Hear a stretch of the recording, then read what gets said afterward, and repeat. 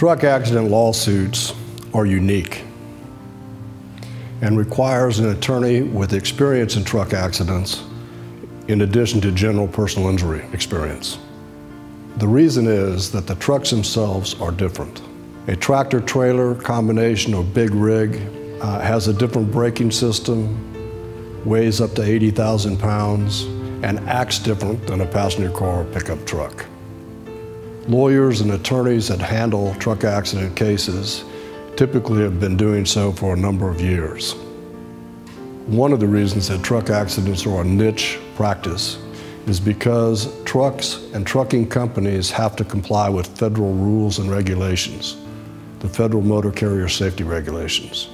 They've been adopted in Texas.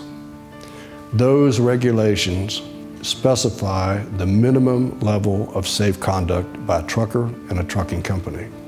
In some cases, the condition of the big rig is the most important issue in the case. Did the truck have good brakes or did the truck have bad brakes? Was the truck out of service when it was on the road? Was the condition of the truck a cause of the accident? One of the tricks or one of the traps that I see ever more frequently is a push by the defense, a push by the trucking companies and their insurance companies to fix the truck as quickly as possible and put it back in service before the family has time to have hired an attorney to look after the truck. Critical evidence, such as the black box, brake inspections, and other information need to be obtained as early as possible. My firm's been handling truck accident litigation for over 25 years.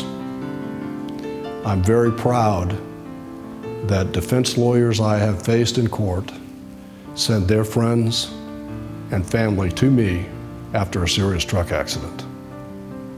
If you or a loved one have been injured in a truck accident case, call us. We're here to help.